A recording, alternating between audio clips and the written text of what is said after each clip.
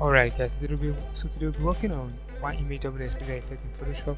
On my right hand side you see the layer that I work on this project. So the first thing I'm going to do is to get our image. So I'm going to come right here and just pick this particular image. This is what we'll be working on. So I'm going to close it right here and just run into Photoshop. So I'm going to open this in the new window. Alright, so what I'm going to do next is to hold down Alt and double click here, and I'm going to name this layer to character. Alright, so the next thing is to add the background. I'm going to add a solid color of white.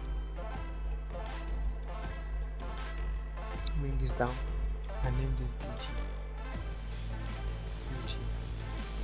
Alright, so the next thing I'm going to do is to select this layer and hold down my quick selection tool. So what I want to do is to create another new layer for this selection. So I'm just going to use use my quick selection tool. Let's select this image right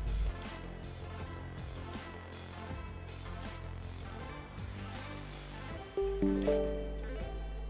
Alright, so when you are done with that, go ahead and create a new layer, a new empty layer. Hold down Alt backspace. Alright, and then click on Ctrl D to deselect. I'm going to select this layer and click on Ctrl T. I'm just going to enlarge this layer just like this. Alright, I'm going to click on the check mark. Now the next thing I'm going to do to this layer is to come in and click on Ctrl J. I'm going to double click this layer right, and I'm going to take this off. Alright, and I'm going to hold down my Alt and just click with click marks. Now is to put this image inside this layer marks. So the next thing I'm going to do is to hold down this, select our layer. As you can see, if you take a closer look at this cutout, you see that all the edges are too sharp. So what I want to do is to make it a little bit softer by adding a blur effect. So what I'm going to do is to convert this image into a smart object.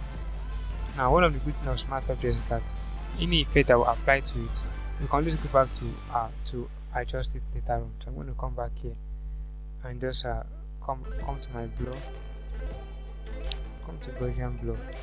I'm going to set this at 10 pixels, 10.0 pixels. I'm going to click on OK. Alright, so I'm going to select this is my background layer, and I'm going to sample a blue from here or any part of this image just like so. I'm going to click on OK. So what I'm going to do now is to make this visible. Alright, and I'm going to click on Ctrl Shift U to desaturate it. The next thing I'm going to do is to select this, make sure this layer is selected. I'm going to turn this to multiply. Alright, I'm going to turn it to multiply. At the same time, I'm also going to convert it to a smart object. Alright, so after converting this into a smart object, I'm also going to come right directly to this part and add also a blur effect to it. I'm going to choose a Gaussian blur. Of course, I'm going to add 20. You can leave it at 10 if you like it this way, but I'm just going to make it 20.0.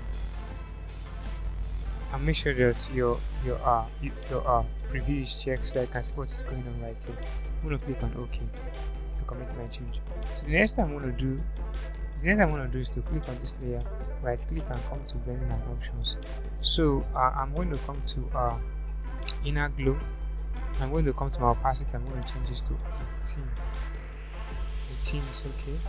After that, I will come to this my technique, and I'm going to change it to precise. So I'll have a little bit of glow right here. I'm going to click on OK.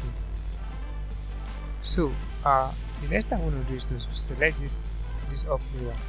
I'm going to click here and come to color lookup. Now my color lookup, I'll come right here and select Aura Blue. So Aura Blue is going to make it even much bluer. Alright, so I'm just going to go ahead and create this. Alright guys, so this is the end of this tutorial, and hope you find it very useful. Then feel free to drop a comment if you have anything to say, and I'll see you in the next video.